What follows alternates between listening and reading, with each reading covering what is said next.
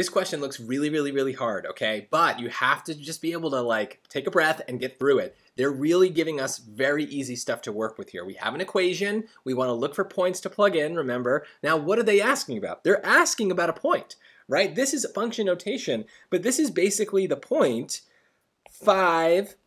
1.053, right? So the x, or the t in this case, is kind of going in the parentheses, and then the y coordinate, or the w of t, is 1.053. So this is a point. Now, when they're trying to turn it into a sentence on us, we can think about each component, right? Is the x in the right spot? Is the y in the right spot? Some of these answer choices are clearly flipping that. We can see that are they, first of all, talking about 1.053 is the number of years, or 5 is the number of years. Well, we can get that without much understanding of what's going on. Just go to the passage, go to the question, and see what the 5 or the 1.053 are supposed to be.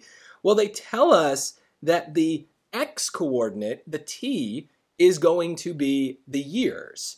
So if that's the case, this is t, w of t is the y. Well, we need to get rid of a and b right away because the 5 has to represent the number of years. We're just literally matching units. So I barely understand this story, but I'm able to say like, okay, that number is supposed to be the years, not the other one. And that gets me now a 50-50 shot of getting it right.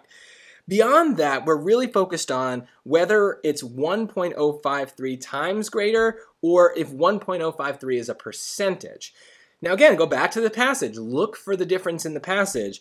They're talking about W showing the average annual percentage increase in the weight of a grizzly bear. So the fact that percentage is there makes me really think that D is going to be the answer. Why is we talking about percentages if it's not going to be in choice, if it's going to be something like choice C where that's not mentioned at all? So this is a very difficult question at first glance. It looks like there's a lot of reading, but honestly all you're doing is deciding what's the difference between an x coordinate and a y coordinate and matching it up with the story. It's really just about matching the units. So this is why you cannot let them intimidate you into quitting a question. A lot of times there might be a lot of text, but the thing that you need to find is really easy to find once you use the answer choices to kind of work backwards, guess and check, and see what's there. The answer choices are going to have minor differences. Let those minor differences tell you what to check for in the story.